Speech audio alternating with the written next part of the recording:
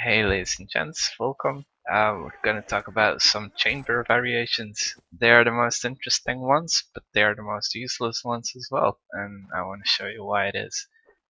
Chamber variations, if you look with holds and feints into account, then with feints you kinda can do something good, whereas you feint the first one and you chamber the second one. But timing is really tough, so you really need to nail those chambers. Um, if you get it, it's super high risk, but it's super high reward, especially because you're doing your feint, and usually your second feint is already in place, really close to your enemy.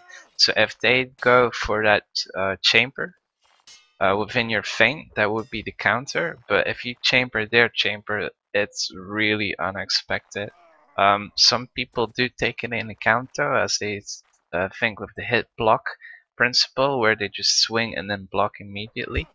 But like once again, if you turn in the camera on that chamber, then the speed of it is like a little too fast for most people to realize that they should be in the block state already.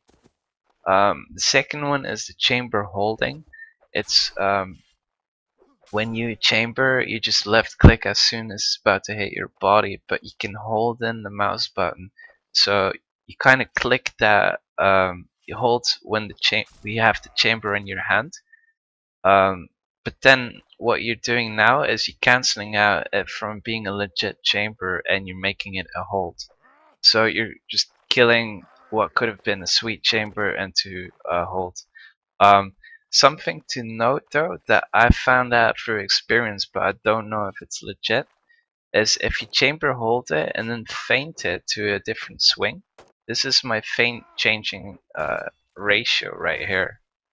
If you do it after a chamber, like you hold your chamber and you do that feint, then that speed doubles.